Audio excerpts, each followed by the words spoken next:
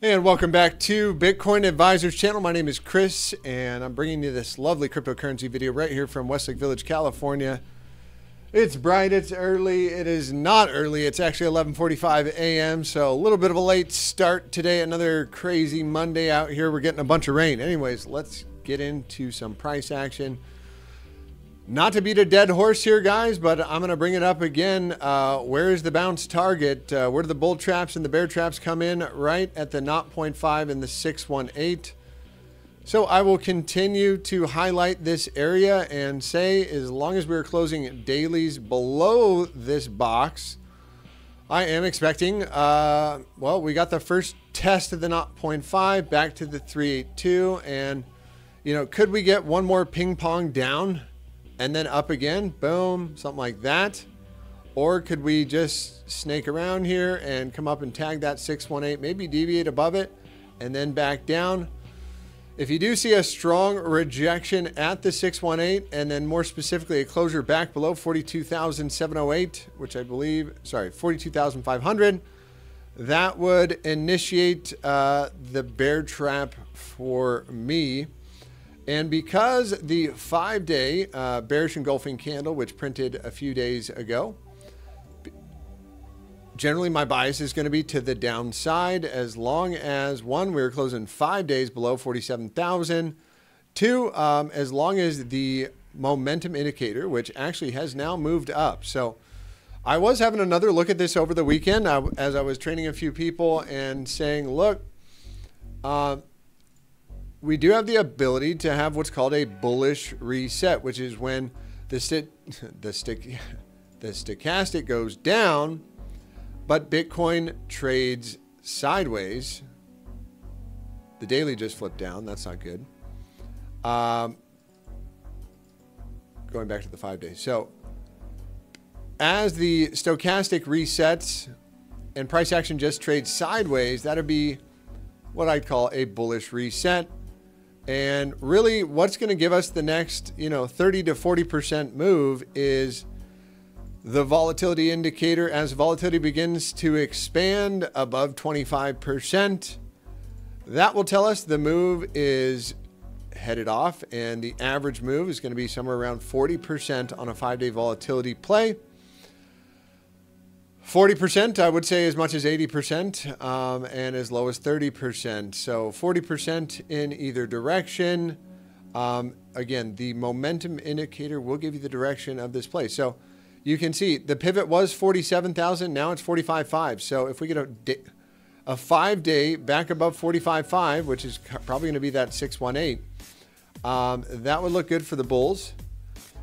Momentum needs to flip back up alongside volatility expansion. That would look good, but 40% would take you from where we're at today. 40% to the downside actually gets you a little bit deeper, all the way down to 25,000, 24,000. And let's see where that's at in the grand scheme of things using our good old 618. That 618 is going to be coming in right here at 28,325. I do think that's probably the max downside, and I would look at that as a major buying opportunity. I don't personally think that that's and again, I forget about my opinion, right? Let's read the chart. Right now, pressure's onto the downside as long as we're below 45.5 on the 5-day time frame. Also, noticing the weekly time frame, putting in this massive little hammer, that is a bullish sign. So another point for the bulls there, and momentum is steadily down and will remain down as long as we're below 47.3. The other bullish reset scenario is similarly seen here. So we saw basically as momentum flipped down on this, here's a bullish reset. Momentum crosses down right here, or call it right here, wherever you want to call it, right here, crosses down, and the stochastic comes all the way down, and now we'll cross back up above $44,000.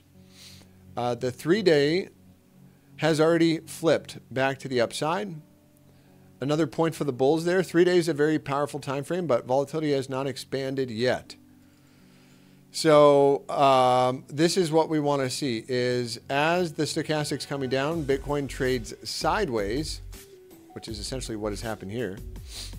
And then we get momentum flip back to the upside and volatility expansion. And that expansion to the upside, we're talking about 40% to the upside from where we're at now. 40%. That takes you almost up to, yeah, 59,000 bucks. Wouldn't that be nice? Wouldn't that be a treat if we got an expansion to the upside? All the hopes for glory are going to be lying within the 5-day volatility expansion. So let's keep an eye on this one for Mr. Bitcoin. Now let's check out Ethereum. Doing something similar here. To be fair, looking a little bit more bullish if you ask me. I am still looking for this move to play out back to 3,500. You know, more importantly, as long as this pivot holds at about 1965, you know, I'd say, especially on a 5-day, daily time frame, you know, volatility decreasing as we are almost bouncing off that green 55. I'm going to goose the odds in the favor of the bulls for a little bit more of a bounce on this one, because it just had a weak bounce so far. So the strong bounces, the traps happen for Mr. Ethereum between the 0.5 and the 618. You're going to hear me say that over and over and over and over, because that's where it happens. That's where it happens. And goose in the odds in the favor of the bulls for this one to have a little bit of a bounce party into this box, as long as Bitcoin doesn't get creamed and start breaking back below $40,000. That would not look good. I do want to check one more thing out for Ethereum, and that is our good old ETH Bitcoin pairing chart. And we did say, hey, look, 0.5618 hanging out right here. We need to put in a higher low, and to me, this was a confirmed higher low by closing above that wick right there. So as long as this one doesn't start closing dailies back below 0.5286, then I would suggest that Ethereum does trudge its way onwards and upwards, making a little bit of an upside party. Now, if we do start to close by there, that's your first warning sign. Second warning sign would be any kind of a daily closure back below this last pivot. And I do believe we will come down to this green box, this vector candle coming in way back here. This last gnarly high volume vector candle. I maybe could move this down one more, actually, down. Maybe the 4 hours where I got that vector candle, which has not been recovered with price action. Let's see. Looking for a high volume candle right here on the 4-hour time frame, which, to be fair, that's not super high volume. This would be the first area for a bounce. Second area is going to be this candle down here. So let's if that happens, I would be shocked, honestly. I would be shocked if something like that happened. Checking in on NASDAQ here. NASDAQ, Mr. NASDAQ here. And then we'll take a look at Chainlink and the potentials for Mr. Linky. And I think we'll do some of your altcoins. If you guys got any requests down there in the live stream, feel free to drop them. I'll try and... Bull run will kick off when? Good question. Is that Mr. Bieber in the house? Justin Bieber's here. Yes, sir. So, good question. Bull market has already kicked off in my book. And again, why is that? Well, the bull market typically starts 12 months before the halving. Additionally, we had the macro reversal conditions met, which one of them being a weekly trend reversal. So you got the first higher low, higher high. That was a macro trend reversal. Nice one right there. Additionally, the hash ribbons indicator firing off. The monthly Stokes crossing up. We have a whole video dedicated to like how to find a macro reversal. All the boxes were ticked off there. So bull market already started, but as I told you earlier this year, Mr. Bieber, very likely what happens, we get a shot up to the 618 and a 30% dump either before or after the halving. Before or after the halving. So we're 20% into this dump already. And unless we can get back above on the daily time frame, or more specifically that 5-day time frame back above 47,000, you know, you could front run it at 45,000, but conservative traders just wait for, you know, wait for a little bust up there and a higher low on the daily, and then you can target the top side of the range. I mean, all the way back at 59 and 69,000 bucks. So I think for Bitcoin, you know, we are going to come back to this green vector candle, probably tag it right in the middle here with a little wick down at some point, 32.8.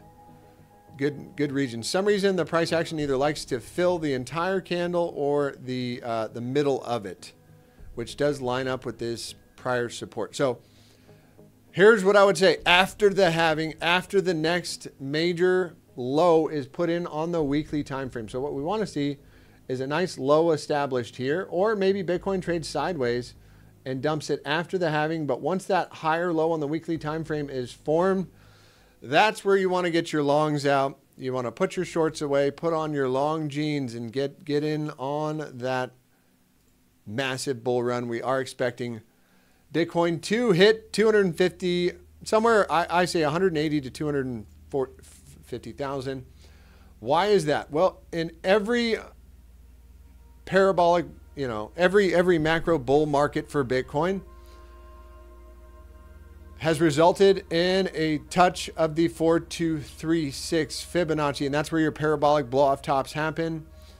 You know, on this chart, we're talking about 241,000, and that is the index chart. If we take a look at this chart right here, 241,000, yeah, that's a nice round number. That's where the parabolic blow-off tops happen. And I'm going to let you in on a little secret, Mr. Bieber. The last piece of the pie of the portfolio, or the puzzle, and calling these macro tops, well, statistically based, the macro tops do come in about 130 weeks after this blue line. That is 1 year before the halving. Then you get 130 weeks of sideways and up. So where does 130 weeks take us? We're talking about 130 weeks right here. So somewhere between, you know, August, September of 2025 is where I would expect the next macro top to fall in line. And we have other indicators that tell us, hey, it's time to let your coins go. So make sure you follow our YouTube channel and subscribe, tickle the bell, let everybody know you're part of the team, and you'll get notified when we think a macro reversal is going to be taking place. All right, let's take a look at Chainlink here. Chainlink, I want to take a look at Mr. Stinky Linky, which is just a silly name. And to be fair, I was looking for a little bit more downside action. You can't be right on everything, that's for sure. But I'm looking at this as a breakout. Why? The weekly time frame, more specifically, closing above this wick, and really, as long as we're above 17 bucks. I just turned $140 into $1,300 over the last 2 weeks. Yes, it's possible in the land of cryptocurrency. My name is Chris Mitchell. I am the CEO of Crypt Courses, and I'm bringing you this video because I'm going to give you some really good information on how to buy, sell, and trade digital currency. Now, you've probably heard about a lot of people making a lot of money in crypto, but you don't feel safe or intelligent enough to make the investment. That's why I created Bitcoin 101, how to stack sats using technical analysis. It's the crypto trader's dream to starting your crypto journey. It's absolutely free. All you gotta do is click on the link in the description below, and we will get you your free guide today.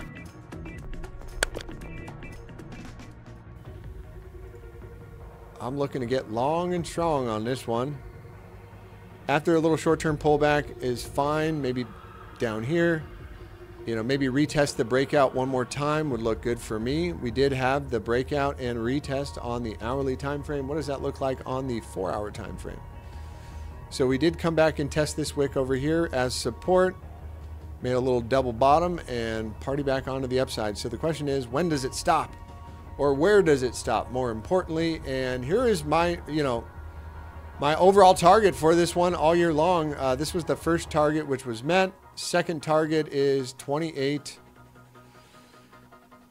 bucks from where we're at today. And, probably going to make some new all-time highs alongside Bitcoin making new all-time highs. Let's take a look at Mr. TAO. So yeah, this one is good, good to go as long as we don't break back below the range on the daily time frame, which is going to be, call it this level right here. We don't see any daily closures back below 16, call it 1650. The line in the sand for Mr. Link, that would invalidate the trade. And, what happens when you pop back into the range? You go back to the bottom side of the range, and maybe we do tag this vector candle one more time. We got into it, but not deep enough, if you ask me. So, but this one tends to go. And if we just look at what happened on the last time this happened, we had a big consolidation here, right? Big consolidation. Bang, closes above, has a quick retest on the daily time frame. And pretty much a clean shot up to the, well, first stop is always the 1618, then you got the 2618, and nice clean shot there. And you notice that bearish divergence really caught that one pretty good here. So you see these three highs, you see these three red lines marking off the highs right there. Higher high, higher high. But what was the RSI doing during this whole time? Lower high, lower high. And three shots get you a drive to the bottom side of the range. And now I'm glad I'm looking at this with you guys. Very, very glad, because as long as the RSI is below this pivot, you're going to have another drive of bearish divergence. We're back in the bullish control zone. Volatility is expanding. It looks like this one wants to send. And really, you could put a stop loss right here at 17 bucks, honestly. It's time to load up on some of these linkies. After the next, I would say the next higher low on the 4-hour time frame, which does not look like it's coming anytime soon. Matter of fact, we'll cross down on the next 4-hour closure below $19.08. So could provide some entry time. You're going to see bearish divergence right there. Price is making a higher high, but the RSI is making a lower high, and some would call that three drives, 1, 2, 3. Even one from maybe coming back from over here. No. So call it 1, 2, 3 drives. I'm looking for a move down to the 21. Time to get short first. And as long as we don't close below these guys right here, yeah, I would expect some more upside. Thank you guys for bringing that to my attention very much. I very much appreciate it. What other interesting coins are on the board? We did Ethereum, we did Bitcoin. Neutron, one of my favorites, just getting slaughtered here. Getting slaughtered, but that's okay. After a massive run like this, we just don't want to see an inverted head and shoulders. By closing back below this guy on the daily time frame, I think it is a little bit more, I'm not going to call that a head and shoulders. But the trend was broken, and it looks like it does want to revisit this area right here. And as long as we don't take out this wick here at 75 cents, then it looks good for some more onwards and upwards for Mr. Neutron. Just want to see now a daily trend reversal, right? And we got the lower high and the lower low. Almost that lower low. So still has a chance to fight and get back and reverse, but I would say that depends a lot on Bitcoin and what Bitcoin does.